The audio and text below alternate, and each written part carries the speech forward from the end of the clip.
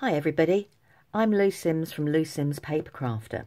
I'm here today to review, play, have a look at, so many things with this wonderful selection of goodies I've been sent by Scrapbook.com. So I've been sent a really good stamping bundle. So I've got a selection of 3D foam pads. I've got two sizes in the circle, so I've got a larger circle and a smaller circle, and I've got a larger square and a smaller square, so they'll be used in a project soon. I've been sent 3 of their hybrid ink pads, so I've got leather, which is Leatherwood 3, orange cream and autumn leaves. I've also been sent a beautiful embossing ink pad and a re-inker. It's lovely to see an embossing pad, isn't it, like that, when it's nice and clean and hasn't been used. A large stamping block. A set of sentiment stamps called Fall Sampler. And there's 1, 2, 3, 4, 5, 6, 7, 8 different sentiments on there, and it's a lovely clear stamp set. And then finally I've been sent the new domed applicator. So I've been sent the applicators plus some extras to actually have a play with. So I'm going to clear things away and I'm going to start playing bit by bit by bit. Right, I'm going to start with the stamping block. Now the stamping block is huge. It's approximately 15 centimetres long, maybe a little bit longer, and just under 9 centimetres wide. It's got a grid on one side, and you can actually feel the grid, and it's plain on this side, which I think is brilliant, because at least I now know that I can put my stamps on the clear side, and then I don't make the gridded side messy. So when I want to line up sentiments and everything, this will stay clean. I'm quite messy with my stamping blocks. It's really lovely and ergonomic. You can put your fingers around it, so you've got a good grip when you stamp. The other thing I like about blocks like this is if you were using lots of accessory stamps, you can then put a whole load over the back of your block, ink it all up and stamp in one go, rather than lots of little blocks around. The only downside for me is its weight. It is quite heavy. However, with the way you can hold it, I think actually with practice and using it lots and lots and lots, the weight will not become as much as an issue. So I do like the chunkiness. So that is the actual stamping block I've been sent. So I'm going to put that to one side. So you get 2 applicators, each with a domed on, and then you get 3 separate. So let's just open my pack and tip it all out. Whoops. Non-escapee. And you also get a replacement. So you can get replacement ones as well. So which means then you can have a foam pad, a dome for each of your colour families. So I put that to one side at the moment. There, got hook and loop on the side, so you can just put them all on. I'm going to say they actually feel really quite substantial. In comparison to some of the other pads that are out there, this part here doesn't feel like it's going to give way. I'm just going to grab an old one of mine. So like this is an old one of mine, other than it's falling apart. You can see where the hook and loop is, it's starting to change shape and it's starting to get a little bit bent. These domed ones don't have that feel at all. This actually feels... solid's not the right description, but it feels firm. It feels like it's not going to distort in any way, shape or form. So obviously they sit inside the handles. If you've got other handles, like this is the Tim Holtz one, they sit perfectly on there and will work exactly the same. And also the Nouveau. I've got the Nouveau one and it sits there on there perfectly. And you can blend with those. So it depends on which handle you would like to use, or if you have other handles. So they sit there beautifully. Yeah, and it has got a great feel to it. So what I thought I'd do is I'd actually have a play with them and create some bits using the inks, the blenders and the embossing ink, and come back to you and give you a true feedback on absolutely everything.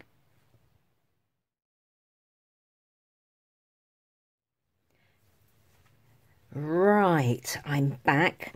I've had everything out and I've had a really, really, really good play. I've used the blenders, I've used the ink pads, the embossing pad, and I've used them in lots of different ways. Well, I've used them actually as I would use them if I was crafting or making something. So let's have a quick go through all the different things. Big stamping block, as I said previously, was great. I managed to put loads of different images on it and create my background with it. It was quick, it was easy, because it's ergonomical. I can put it down that way and I can make sure that I've actually got hold of the block. My only thing, as I did say, downside was it is a little bit heavy, but that doesn't take away from the fact that it is a good block. Thoroughly recommend it. Oh, I think it'd also make a brilliant place to mix your watercolours on as well, but that's for another day. Now, the ink pads. When I got sent the colours, I realised that they were all, you know, very linked together, and I was a little bit, what can I do with them? I have to say, you know, it was brilliant, and I've created some different projects using the inks in different ways. So let me just grab my projects, she says, wherever she's put them. Oh, right beside her. So the first card I did, I've actually used the block and I've created the background, as I said, because I can use all the images in one go. And I've used the clear embossing ink. The embossing ink went beautifully. I haven't used embossing powders. I've let it dry and then I've gone over it. I've used the domed blenders and I've then just created a soft, subtle background. I then stamped all my little images. These are from a couple of LDRS sets. I've stamped my little images in the different coloured inks and coloured them with the inks and the blending domes. And I actually think they look quite effective. The die cut here is a tonic one, and it's a Christmas wreath, but because it's twiggy, I thought it went beautifully with the theme, and it's actually been coloured, not cut from brown card, but coloured with the ink pad, and the ink has taken it beautifully. And using the blending domer, rather than actually oversaturating it, I actually dabbed it, and it's given a really soft, dabbled sort of effect on the die cut. The sentiment is from the fall set, Bountiful Blessings. Use the embossing clear ink onto vellum, and then I've embossed it with Nouveau Gold detail powder. And I'm really pleased with how that's come out altogether. The blending is seamless between the three colours. The bigger bits you see are me going straight away onto the card and resting. It's nothing to do with the foam at all, user error, but actually I quite like the look. So that was one of the cards I made, and that was blending with the tools as were. Now I've used different handles. I've used the scrapbook.com, I've used the Nouveau, and I've used a generic handle, and I've put all the different sponges on top, the dome sponges on top, so that way they were being played with lots of different ways. So that was card one. Card two, I've just used the inks as is and layered them up to make a collage. This is a Tonic Studios journaling set, and I thought it'd be nice to use it in a different way. I've gone through a stencil, but lightly. I only wanted a light background, and I've added a few splodges here and there. But the stamps, images with the inks are still crisp. You can still see them. And I've coloured the inside by actually just taking the dauber and just dabbing straight away, and it's left a really, really cool, cute little mottled effect. I don't know whether you can see that clearly, and I actually like that look. It was a quick way to create a card, because all I did was stamp the images, and I've actually just coloured them by using the daubers that way. Fantastic. The sentiment is from the full set, and I've used the three inks together. So I started with the lightest, which was Orange Cream. Then I went to Autumn Leaves, and then I've overstamped with the Leather. And I like, you probably, if you see the card, you know, in person, you can see the slight gradation in colour. And it's come out beautifully. And all I've done then is just cut the sentiment out with a set of nesting circle dies. But I do love the effect. And even though they are what you could traditionally think, you call them fall colours or autumn colours, it still looks like this is not an autumn card. The colours zing and pop together. Now, my final card, I thought, right, I'm going to have a real play with this properly. And I've used a stencil that is a multi-layered stencil. So what I mean by that is it's a stencil, I'm trying to grab it. Let's see if I can put it on the black here. That comes with lots of different images on that you move around, you layer on top, and so on and so forth. So I thought that would be brilliant to have a go doing it that way. And I've used my blending sponges, and I've got the lightest colour, as you can see, the next colour down, which was the Autumn Leaves, and finally the Leather.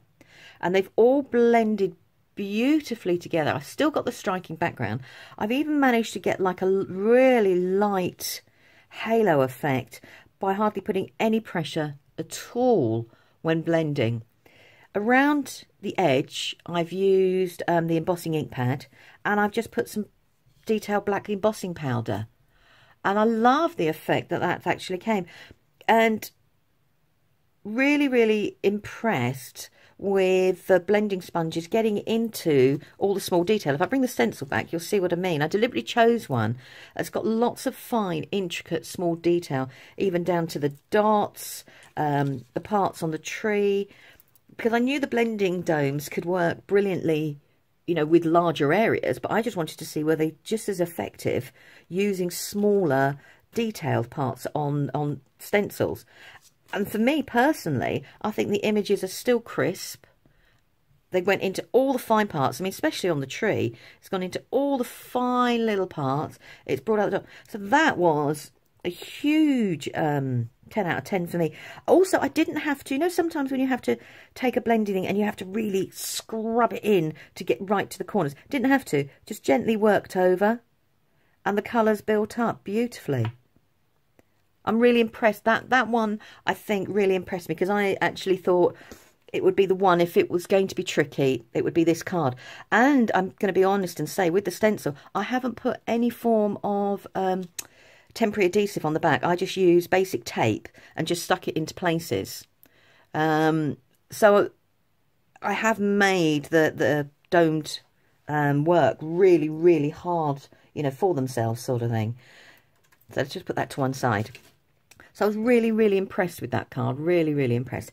The only thing that's made me sad is doing that card, my lovely new embossing clear pad, which was so clean.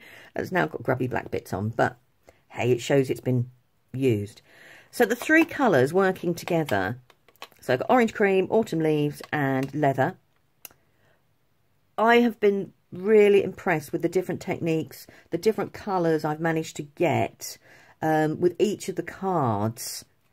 And still as crisp, still beautiful, and still, you know, gave me the results I was looking for all of the cards. So, loving the ink pads, loving that they come in a colour families.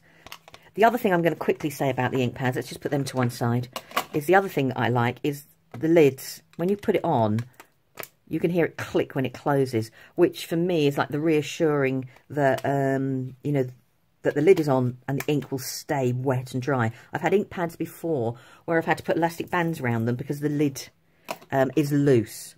So let's just put them to one side. Now, the blending foams, loved using these. They do work. I'm going to show you one that, as you can see, it's all pitted, and I don't know whether you can see lots of the foam has come away. That is not the foam's fault. That was user error. Total and utter user error. I'm so used to, with this type of blender, going in this way, and I'm so used to, not scrubbing per se, but yeah, a form of, that I actually, bless it, I abused it. which is really, really sad. When I then did it with this one and I actually put the ink on and I just worked it gently, got into all the corners, and I realised I don't need to put the same level of pressure on the domed pads, foam pads, and then when I came to using it again, I didn't. So the brown one the new brown one I've got, it just looks just like that, perfect. So this one was total user error, and it's, I suppose, bad habits that I had got into with my blending tools. And if one thing that the domed foam pads have taught me is that I don't need, you know, I need to get rid of those bad habits now. I don't need them. I'm wrecking my own tools by having those bad habits, and I just need to let the sponge do its magic, and I can craft as I want. Well, I hope that makes sense. I know it's a bit waffly, but I wanted to show, you know, my user error on there, and I'm hoping the camera does pick it up, that it's taken a little bit. But that, as I said, that was total and utter user error. So, overall, what did I say about my goodie package? Oh, thoroughly enjoyed playing. Thoroughly. Would I recommend? Yes, without a shadow of a doubt. Going off now to look at the other colour families, because it made crafting easy. Initially I thought, oh gosh, it's going to make it hard, but it didn't. It made crafting so much easier because I had them there in the colour families, and I didn't have to overthink what was going with what. I knew all would work beautifully together. Okay, right, quickly before I go, because I did get sent them, I got sent the foam pads, and I've used the foam pads, especially on this card and this card, and I'm in love with the circles. I'm traditionally a square pad person, not a circle person, and I'm in love with these. They pop out easily, but what I'm looking forward to is when the sheet is full, you've got, I don't know if the camera's going to pick it up, I'm trying to show, you've got little circle indents just there. I'm going to grab my Nuvo drops and I'm going to start filling up these, so I then have embellishments ready to go. Or I can just still do them inside there on the carrier sheet. And that would give me little perfect Nuvo drops that I can use as gems straight away. They'll already be dry and I can then just add them to my project. I'm a devil for not waiting, you know, then you put your finger in the drops. So I'm definitely going to give that a go. So for me, loving the circles. Absolutely loving the circles. As I said before, squares, I am more traditional. I cut my sheets up only because of my storage area, not for any other reason. Came off the pad beautifully and do as they, you know, work. Backing comes away lovely. And they're perfect. But I am getting into being a convert with the circles. They just seem to work and help create, you know, a domed effect. Can you see I'm a little bit excited about 3D foam pads? Anyways, I hope that was okay. I hope you got an idea of lots of the different things I've done with them. There is so much more you can do with the domed. I want to try them. The next thing I want to try them with is with my water paints, because I use watercolours through stencils as well. I'm going to get a set and have a go and have a play to see how they work with my watercolours and my acrylic paints, and see how they help with crafting. So watch this space and I'll probably come back with another video showing you exactly what I did with those. But in the meanwhile, yeah, these are brilliant. A definite must-have. A definite must-have. I'm off now to look for the storage that they go into and to buy another set, because I think one for each of the colour families is definitely going to be the way forward. Any questions or anything like that, just leave a comment below. And I'll post the pictures, post my projects up on my blog, and I'll link that below so you can get a little bit more of a closer look at the backgrounds and at the blending. Thank you ever so much for watching. If you can and you like what I've done, I'd love it if you'd subscribe to my channel by hitting the subscribe button, and also, if you feel brave, the notifications buttons too. Thank you very much. Speak to you soon. Bye bye.